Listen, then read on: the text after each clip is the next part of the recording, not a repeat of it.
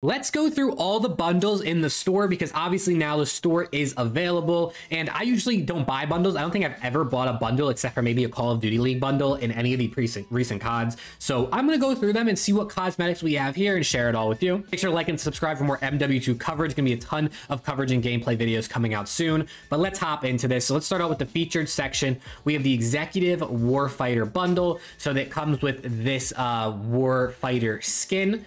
Looks pretty cool, actually. You know, all blacked out. I can see this being a menace in Warzone. Maybe the new Rose skin. I mean, there is going to be a Rose skin in the game. Then you have this short fuse blueprint, and you also have this blueprint for the SPX-80. You have a weapon sticker, another weapon sticker, loading screen, and an emblem, which that emblem is actually kind of cool. Then we have the Violet Embrace, and I'm obviously going to fly through these. I don't want to, you know, waste all your time, so we're just going to fly through these. You have the Axle skin here, which looks pretty cool. Razor wire, barbed wire thing. That's a pretty cool weapon charm, not going to lie. This emblem is also pretty sick. I mean, it's really flickering, though. That's a lot right there. And then you have the Atomic Sunrise. You know, pretty decent skin there. This looks kind of, you know, wasteland. I mean, that's literally what it says right there. Wasteland, sort of apocalyptic type style. That's disgusting. Overall, pretty cool. This is another emblem that's really freaking moving. And then we have this bundle here. This is called Tactical Human. Pretty cool. That's a pretty cool looking thing.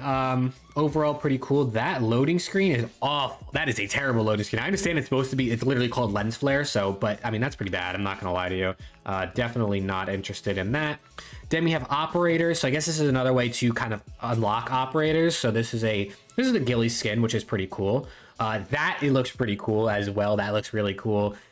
That's not too bad. These are pretty sick. I do like the sticker emblem and weapon. Those are two stickers actually. Then we have the greased and camoed. You know, nothing too crazy there. Nothing too crazy. Recruited, another pretty basic bundle. I guess if you don't have any of these operators unlocked, it could be something you could look into. Now we have some blueprints. So this is the Fabled Dragon and the Steelfire blueprints. Overall, nothing too crazy. We have the, what is this called? The La Katrina. That looks really sick. That looks like a skin out of like Counter-Strike. That looks actually really baller. These both are pretty cool. We have a charm, a sticker, and an emblem. Overall, that's actually pretty sick. And then we have the Raw Tiger, which is literally just like a white tiger zebra looking thing. I mean, no, it's not a zebra, it's a tiger, but it kind of has that zebra style to it. And then we have the Call of Duty League, competitive Call of Duty League bundle. So you have the male away home, female away home. They look okay. They're, you know, they're nothing too special. They're just a basic Call of Duty League stuff. If you're going to buy this, I would just wait until your favorite Call of Duty League team skins come out in the store, but nothing too crazy there. Weapon camo, charm, sticker, calling card, emblem, and emblem. So overall, pretty cool. I mean, I don't know, maybe if you want to rock this free agent thing, that could be kind of cool, but overall, you know, nothing too crazy. As a big Call of Duty League fan myself, I'm not going to be purchasing this. I'm going to be probably waiting till the actual teams come out and then purchasing like the LA Thieves one, because that is the team I mainly support. But yeah, it looks like we got some pretty cool things in the shop here. I'm going to be saving my COD points for something even better, and hopefully, you know, buying one of my first bundles I pretty much ever bought in Call of Duty. So hopefully they add some more cool things. I'm looking forward to the football or the soccer skins that are coming out, but those are supposed to be like 2,400 each, which is pretty pricey.